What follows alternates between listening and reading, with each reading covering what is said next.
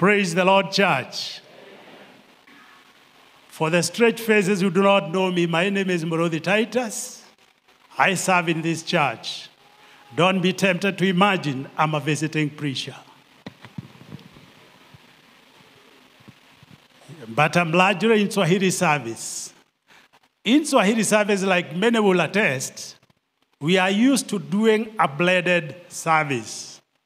We borrow a leaf from the English word, from the English language, from Swahili, and if need be, to reinforce our points, our Hebrew tongues. Bwana apewe sifa. I'm not taking it for granted that I'm standing before you. It takes the heart of the Lord to do it. I'm thankful to God and to them. Today, being the Palm Sunday, is a tough day. It's a tough week.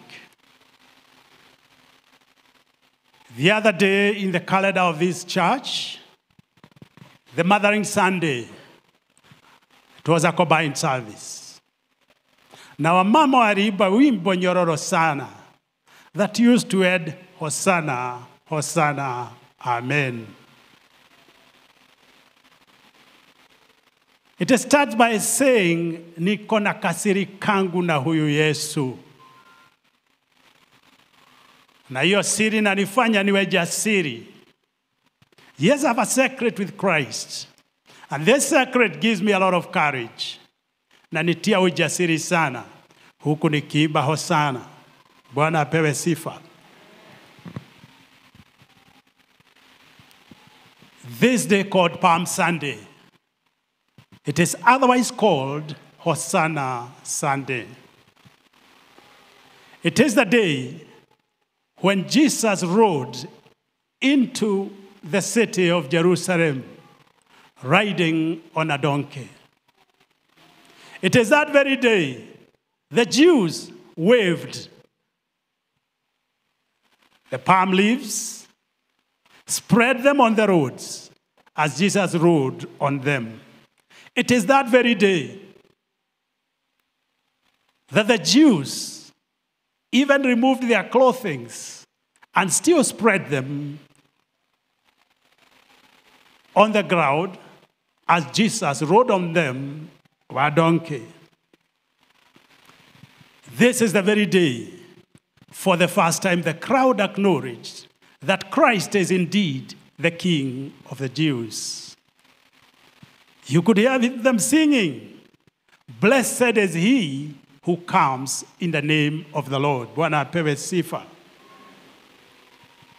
This day would not have been without a background.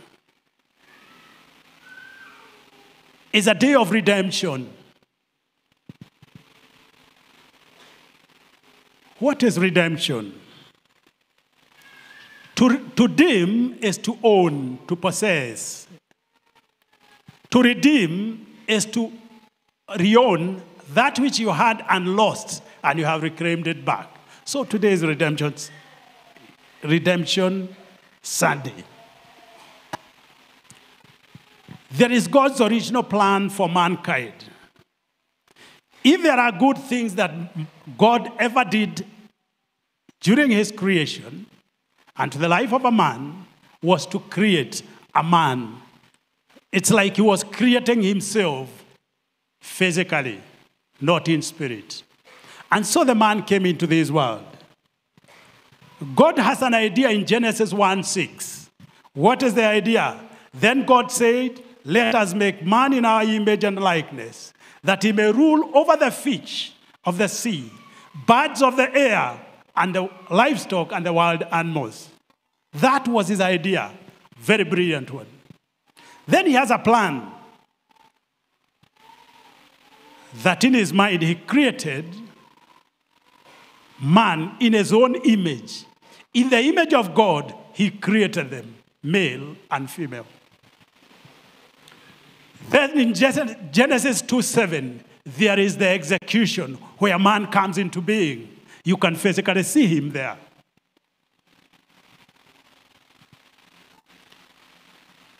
Then the Lord God formed man from the dust And he breathed into the man the breath of life, and he became a living being. Then in Genesis 2:15, God places the man in the Garden of Eden. And he gives him a very divine assignment to work in that land and to maintain it. And tells him, you may eat everything that grows in this Garden of Eden, but the fruit tree in the center of the garden, kindly do not. And here terms and conditions apply. He tells Adam, if you surely eat or touch this tree, you will certainly die.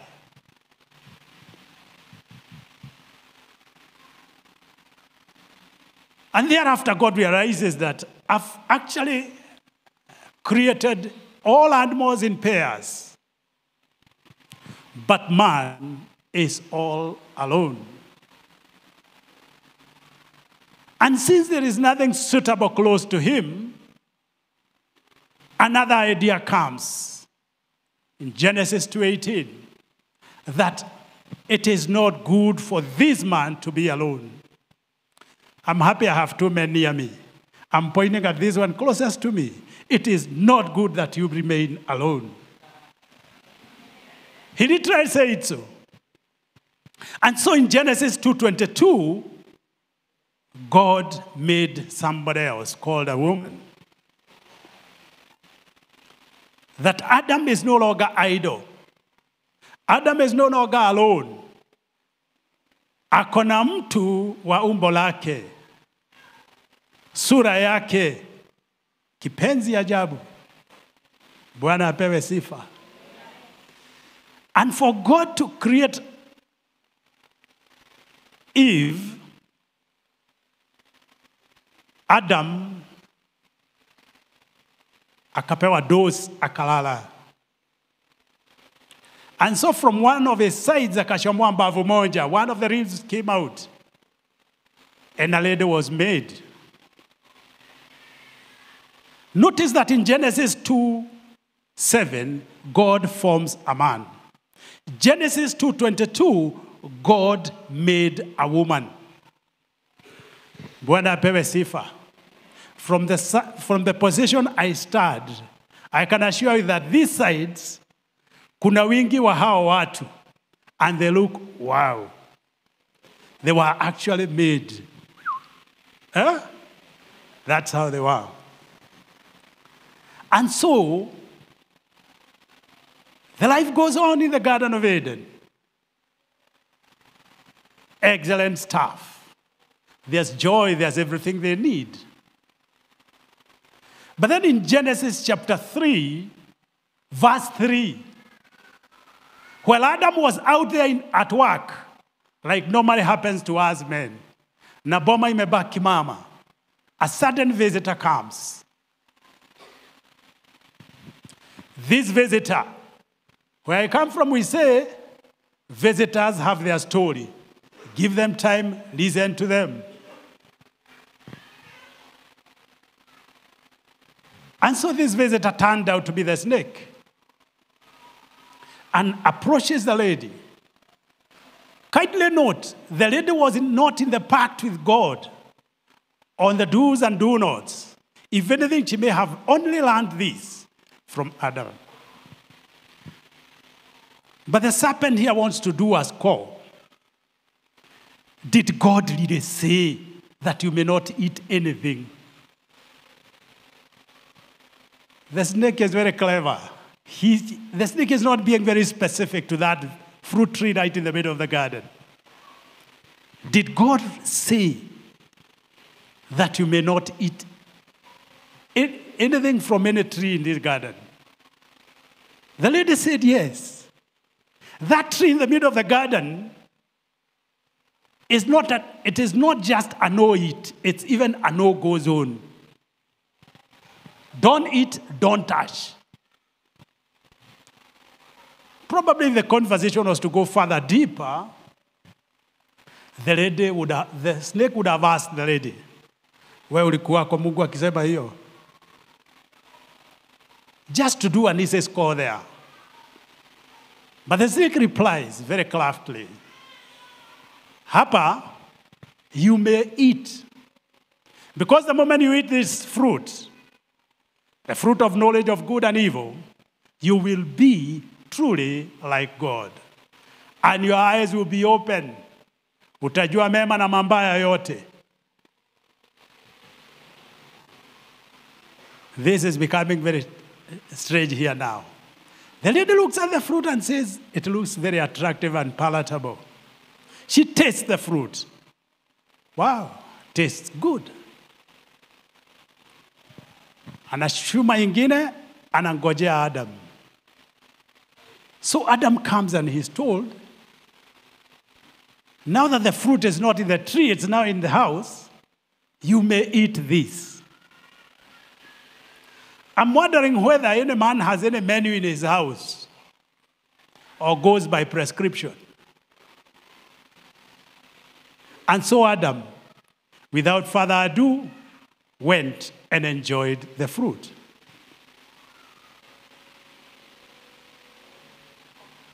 What suddenly do they realize? We are naked. Tuko uchi. And while they were thinking of how to cover their nakedness, an idea comes. Within the garden, there are plants that have broad leaves, like bananas, the palm trees. So they decided to do some clothing with them. So they started sewing leaves to cover themselves, which they did. And in the cool of the day, I'm imagining cool of the days in the afternoon, God comes visiting them. The Bible says they had God coming. And they did only one thing. They hid from him. Wakajificha tu. Then God comes around and looks, sioni mtu. Then he calls Adam, where are you? Then Adam replies, I heard you coming and I took cover. Kwani lile tunda mmeila?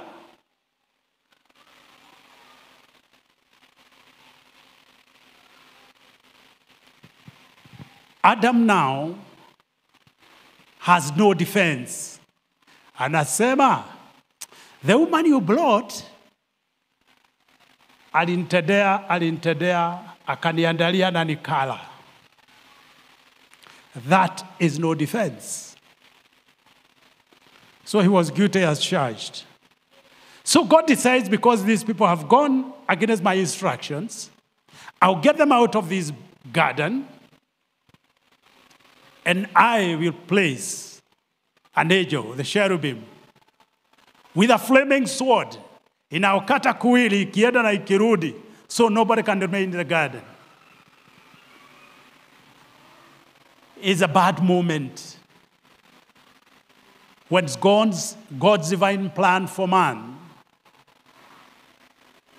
has been interfered with. Satan imagines that he can scheme against the Lord. Man loses his divine possession from God. God had promised to kill him, but he can't. Satan is urging him, because you said, should they eat this fruit, you're going to kill them. Now make good your threat. God tells him, or God says, Psalms 145, verse 8. We are told, God is slow to anger and abounding in love. Mungu si mwepesi wa hasira, lakini mwingi wa rehema. Does Satan know this? He's a compassionate God. And so God from then henceforth decides, I have man on my side, my full image and likeness. And something has happened between me and him, and so I've cast him out of the garden. I must do something to get him back to me. Hence, the story of redemption begins. What does God do? The first step he does to kill an animal in the garden. And what does he get from the animal? It's not meat. It's the skin from which he covers the nudity of both man and woman. When you slaughter an animal, what do you get? What must come out of the animal? Stanley Omodi tells me it's blood. You are right. That becomes the first blood covenant where God takes the first bold step to recover man. Bwana asifiwe. If we may do some reference to Isaiah 53, there's a prophecy of the steps of the mechanisms through which God is going to recover man back to the Garden of Eden or back to himself. Hence the redemption agenda.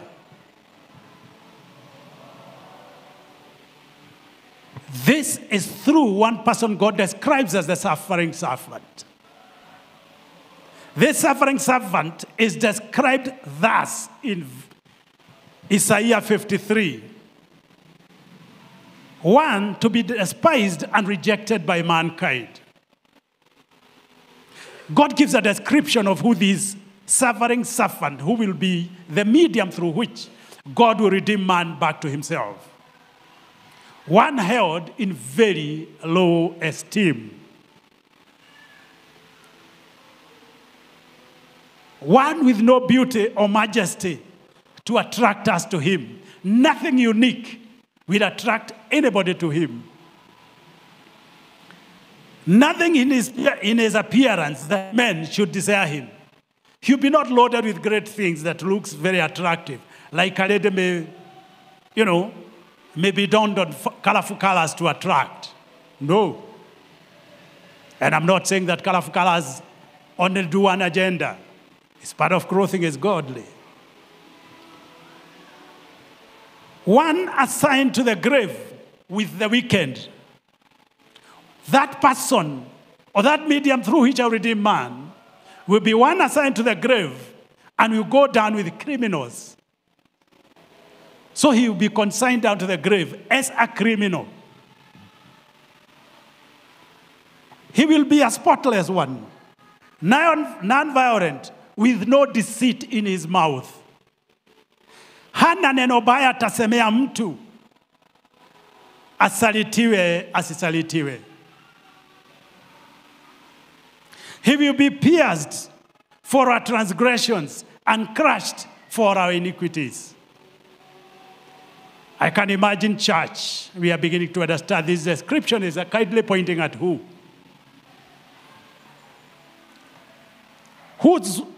By whose wounds we are healed.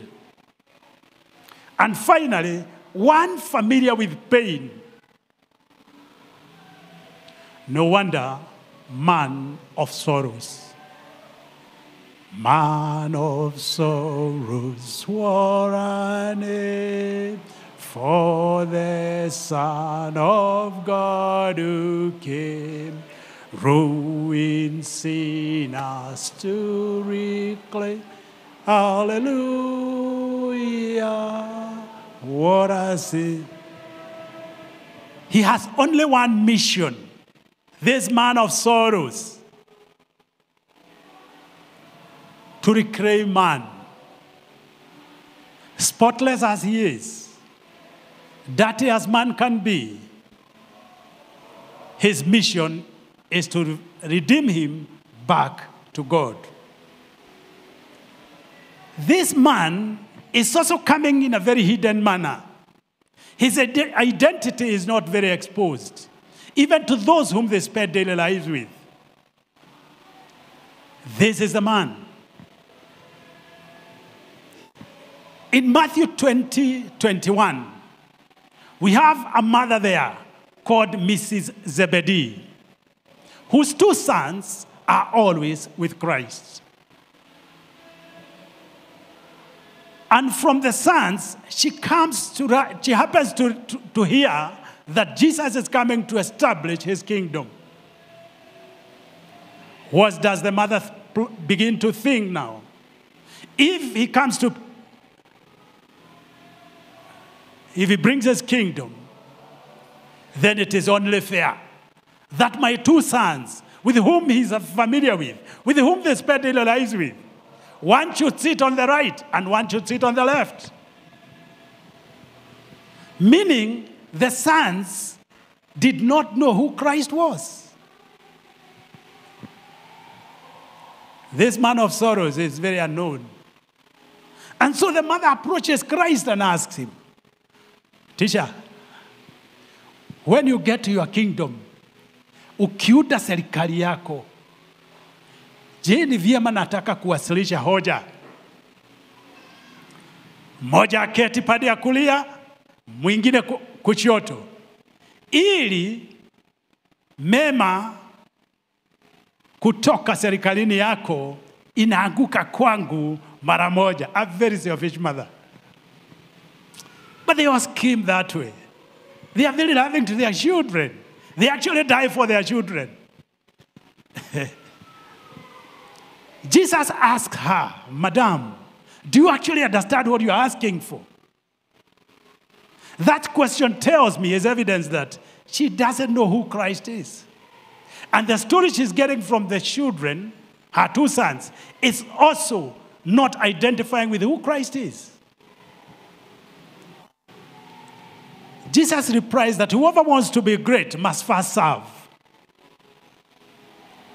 Now she's thrown back into confusion. What is this service now? Whoever wants to be great must be a servant of them. Tuachane na hiyo. There's another occasion in Caesarea Philippi. In the book of Matthew 16, verse 13. Jesus is talking to his disciples. By the way, who do people say the Son of Man is? They begin to mumble things. Yes. They say you are John the Baptist. Some say you are Elijah. Others say you are Jeremiah. While others still imagine you are the prophet. Then he asks a direct question. But who do you say the Son of Man is? Nothing happens without God's order. Because had any other disciple responded, we could have had stories like the ones that were foregoing. But Peter, Simoni Petero mwana wa Yona, akajibu, you are the Messiah, Son of the living God. What does Christ say?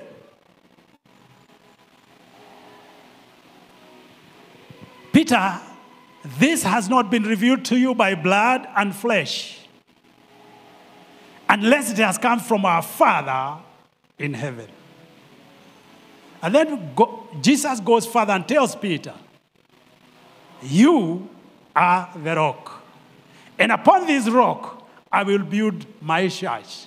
And not even the powers of Hades or hell shall break it down. It will withstand all those pressure. The rest of the disciples cannot have these kind of revelations.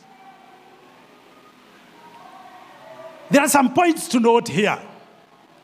Even the disciples could not say who Jesus was unless it was revealed to them by our Father in heaven. Many thought Jesus was a secular or a worldly king coming to establish a kingdom here on earth, a political kingdom. Today, I want to confess, many of us don't know Christ. Just like happened in those days. It is true, the LGBTQ agenda is still flying around. I can see some people smiling. It is true. Abortion has become a daily occurrence. Social ills and corruption is part of our daily menu.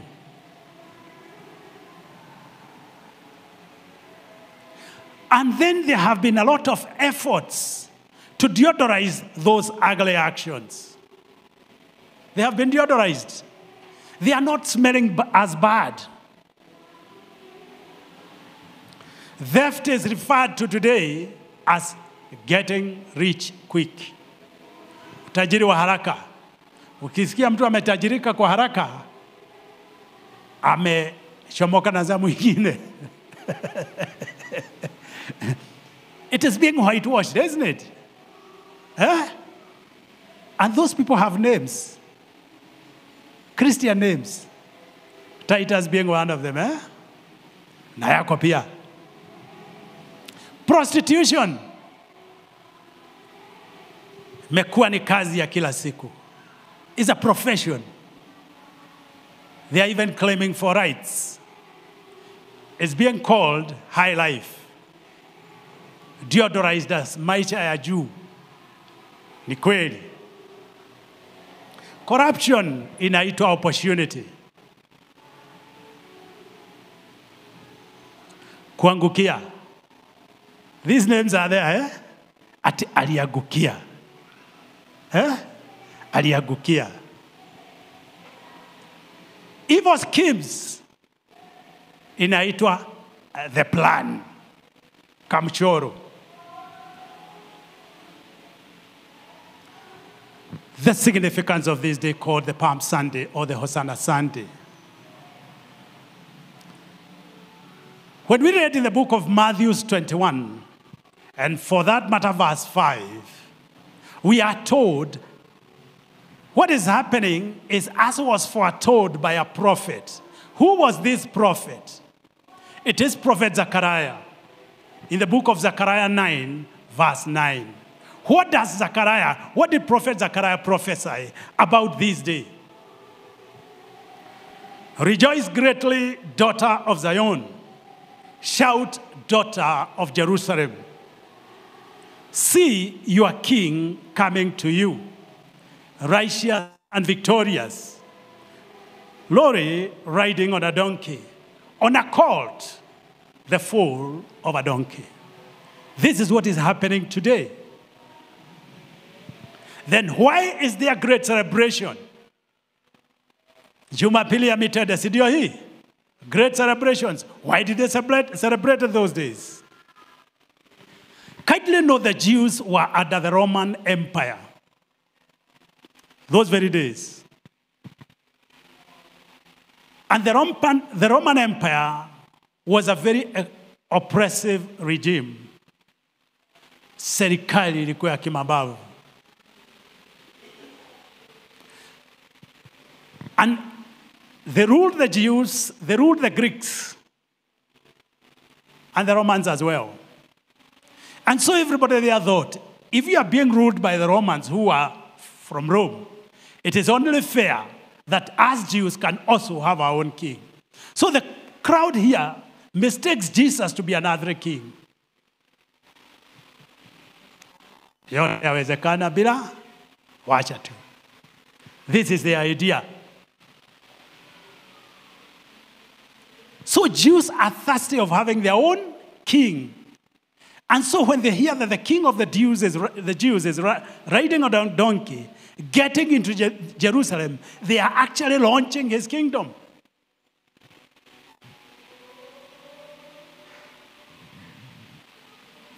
Kindly note at this time, because of the tyrannical Roman regime, most Jews have suffered.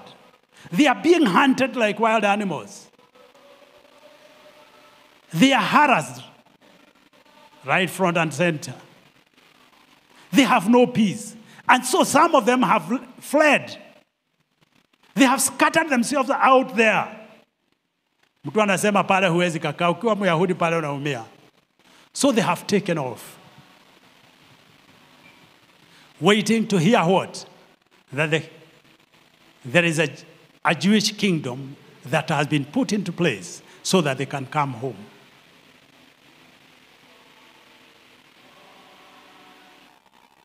To them, freedom was actually coming home. Ungesikia wakisema, a devil you know is better than an angel you do? You don't. Waswahili wakasema, zimu likujualo, halikuli likakumaliza wewe, linakubakisha. Crowds are filled with hope, anticipations and expectations. I'm imagining a scenario here in Jerusalem that day. I am imagining in my mind. All radio and TV stations zinakaa hivi. Jerusalem, because of the King of the Jews. International and local media are streaming live. Interviews, resorts as they trickle in. The Kenyan scenario. I know you understand it. Right? Hotels are fully booked. Wacha ile ilikuwa ya Nazareth. This time hotels are fully, both local and foreign visitors. Isn't it? No Uber is available. Transport businesses overstretched beyond capacity. That is what I imagine Jerusalem was those days, because these people didn't know and yearned to have this king. But much as there is this joy, something else again is happening. There are schemes to counter this. Yes, there's a scheme to counter this. Who is that, the King of the Jews? Nani huyu anaimbiwa? Anaitwa Yesu. Anakula sana huyu, situmwai. They plot to kill him. People who first plot on Jesus are the Pharisees. And the Pharisees are a religious team, isn't it? They are a strict religious order of Jews, very hypocritical and critical of Christ. They are accusing Jesus of even healing on the Sabbath. Like one day when Jesus opened the eyes of a blind man on a Sabbath. They accused him of working on the Sabbath. And they asked, with intent to nail him down, is it good to heal on the Sabbath? Then Jesus, knowing their dirty hearts or their dirty minds, said, if your sheep fell into the pit on a Sunday or on a Sabbath, would you not pick it? They said, yes, I would. Then he asked, what is more valuable here, the sheep or the man? And the conclusion was, it is good to do good things on the Sabbath.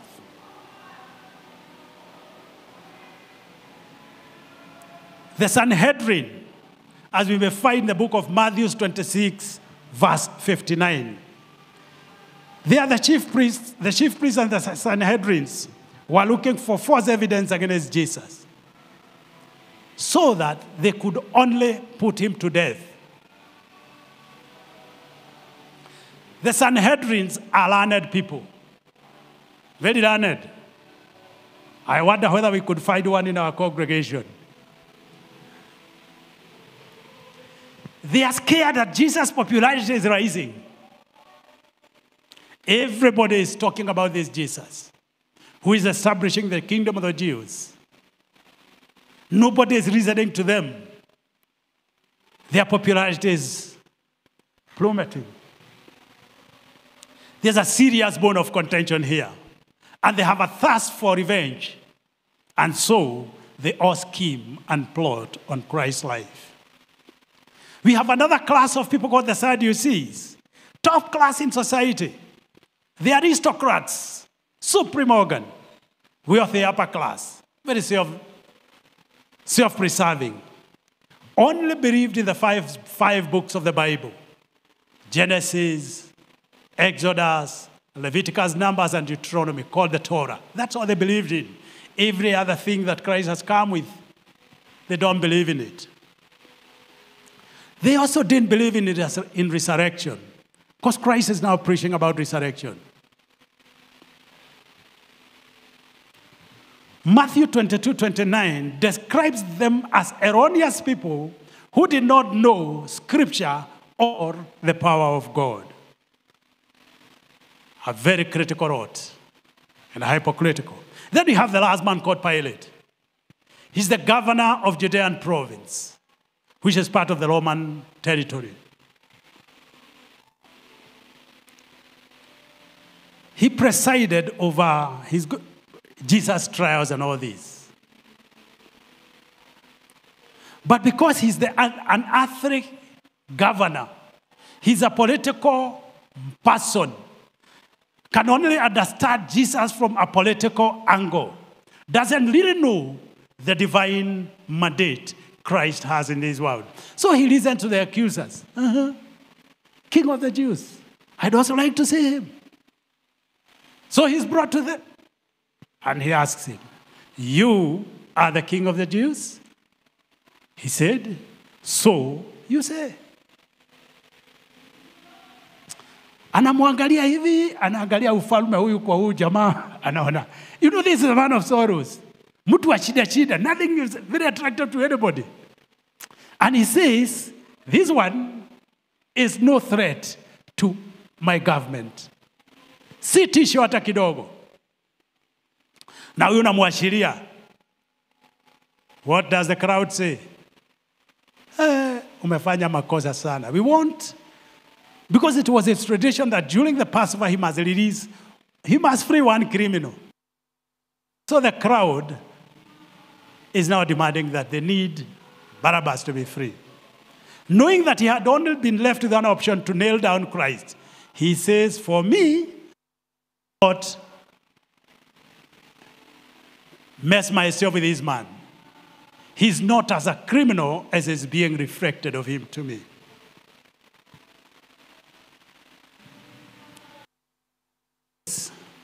While all this is happening, Mrs. Pilato is having it very hard in the house. Mrs. Pilate is having it very hard. My nose is running.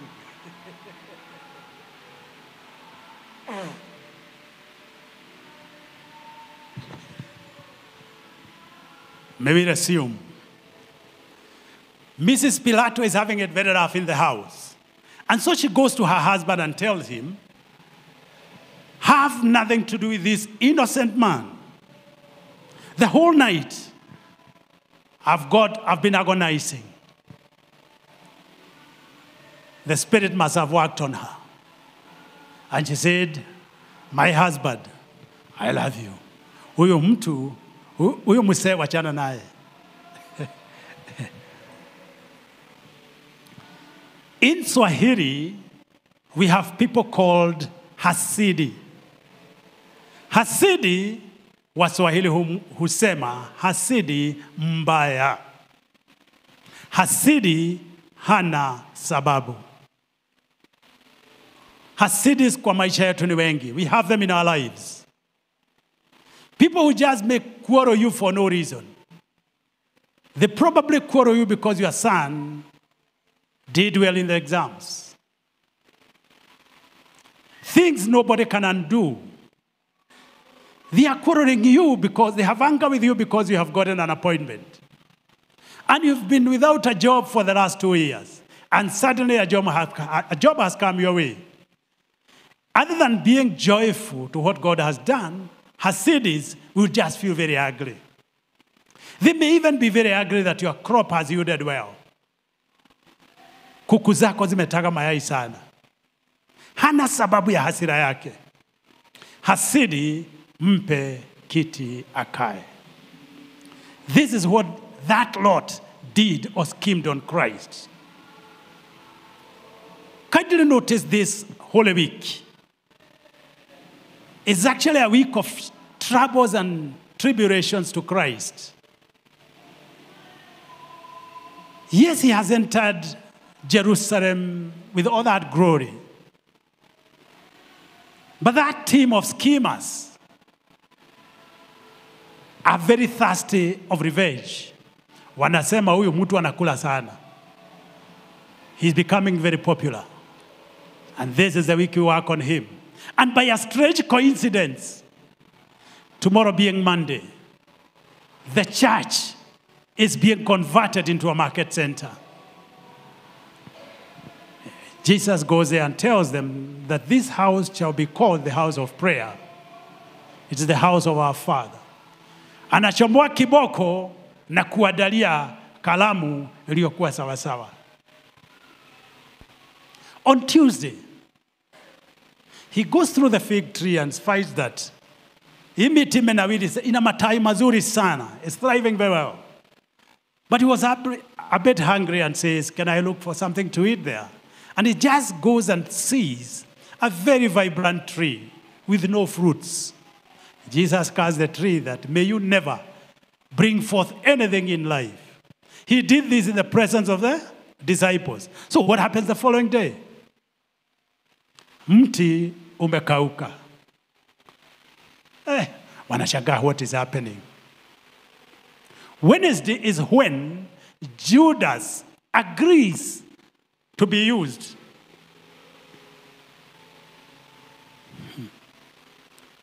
I wish you could screen Matthew 26:15, where Judas asks, nikiwaletea huyu msee, chagu ni gani?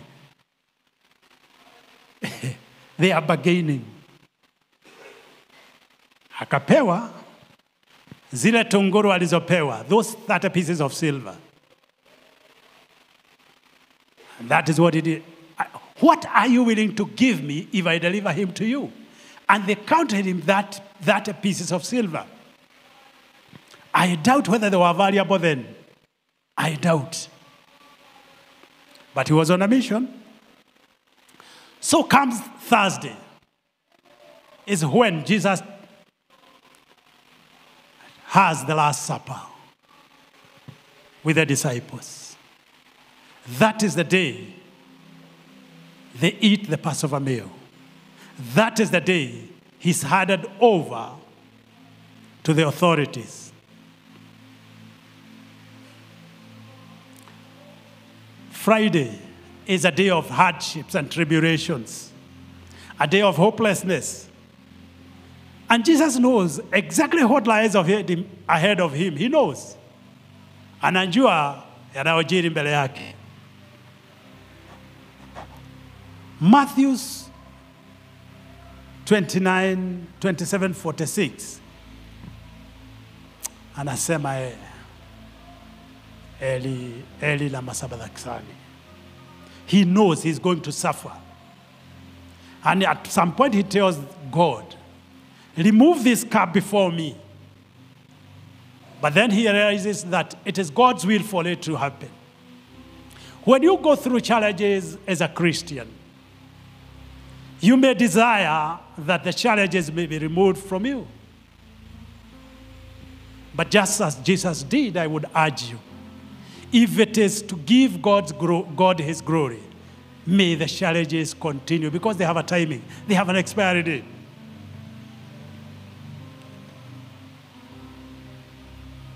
Saturday, Jesus is in the tomb because he's killed.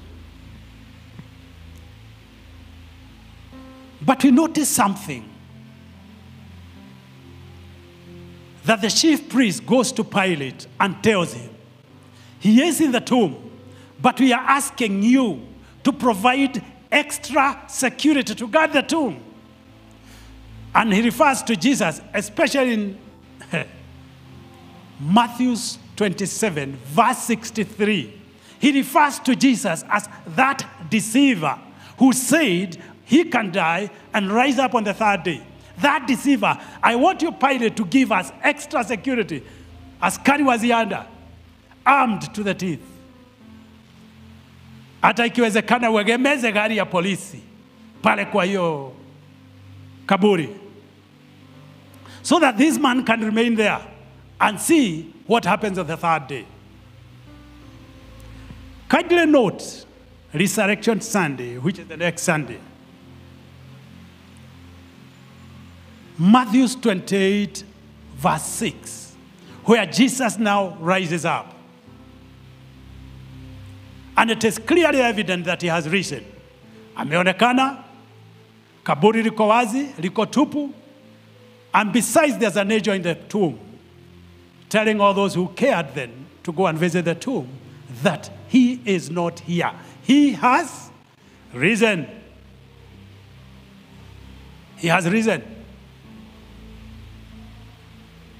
And so, the same chief priests begins to hatch a story to counter that. And in verse 63, the chief priests hatches a kamchoro hapa, that we are going to tell Pilate that his disciples came in the night and stole the body.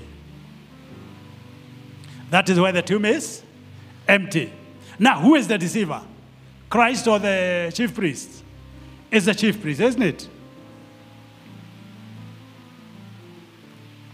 Chief priest, verse 28, 12 to 13. Chief priest hatches a lie.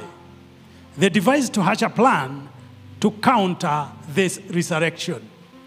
Bribed the guards with large sums of money to lie that the disciples came in the night and stole the body. The bottom line is, lies or no lies, Christ is risen. This is called the redemption story. We have telltale stories in our lives, similar to that of Job, similar to that of Daniel, similar to that of Joseph, similar to that of the 3 Hebrew boys who were thrown into the lake of fire, thrown into the furnace. We have the story of Hannah. The story of deliverance shows God can redeem you and me, no matter what our background or circumstances are. He is capable. God can use our pains to bring victories in our lives. Pains are not always painful. They bring with them victories. Our pains and challenges are God's launching pad.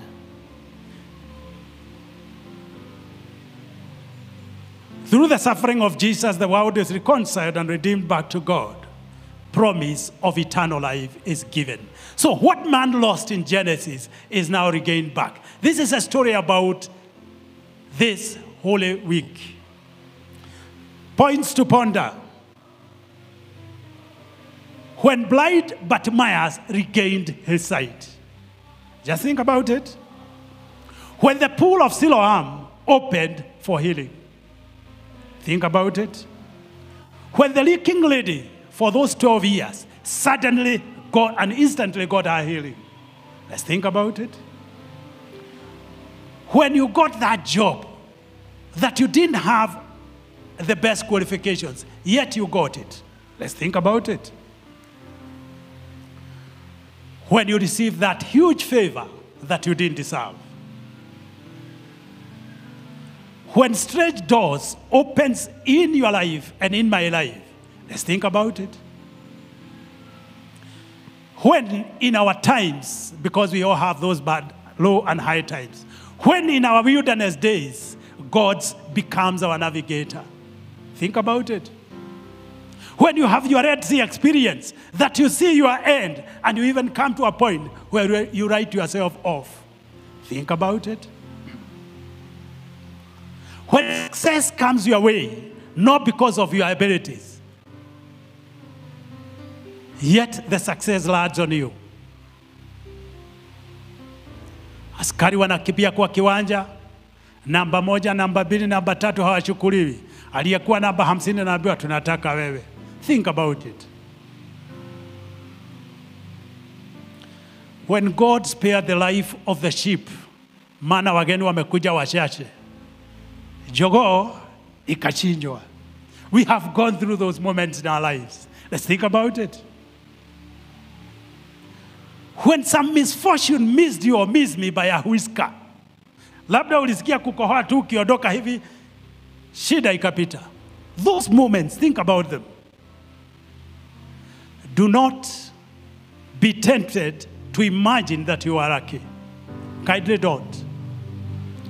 There was a force behind all this. Kindly identify with that force. Kindly bow to that force. Thank God, because this is Redemption Sunday.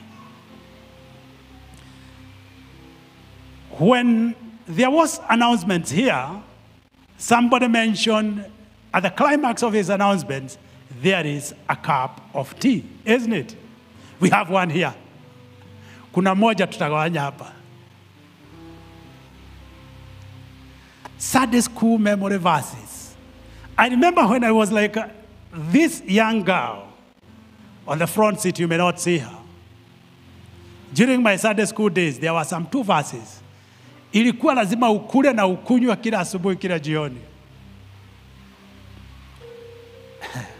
Abu, that is what used to happen.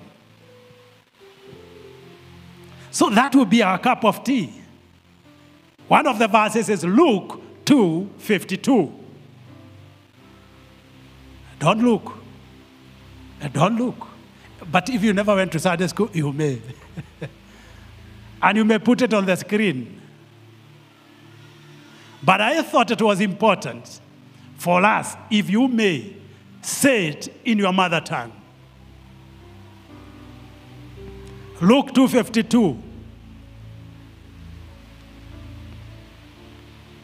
Kwa Kiswahili nasema na Yesu akazidi kukua kwa hekima na kimo, akimpendeza Mungu na wanadamu. That is the Swahili version. I know you are not Mswahili. Do it in your mother tongue. That's a good cup of tea. Na ke Jesu agekora, akinenehaga, akiuhehaga, akiendagwo nĩ Ngai nao. Na andũ. I know you can say it. And you have said. Thank you. The second verse is John 3:16. This is the only verse that has been translated in all the languages of this universe. And communities know it. Hata kama ni Waarabu, hata kama ni nani, they know it. For God so loved the world that he gave his only begotten Son, that whoever believeth in him shall not perish, but have eternal life. This church is the redemption story. In the name of Christ, our Lord. Amen.